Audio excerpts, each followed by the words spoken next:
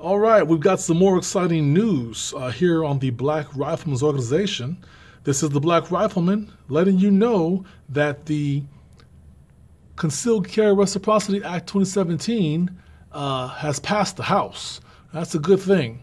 Basically, what it means is if you have a CCW in a state outside of a state that does not allow you to have a CCW, you can carry there. That's how I understand it. That's a good thing for those of us who support the Second Amendment, and another great move forward for freedom. Check this out online for yourself to learn more about it, and give me your opinions on the current political situation. This is your brother, another mother, asking you to stay strong, vigilant, and prayed up.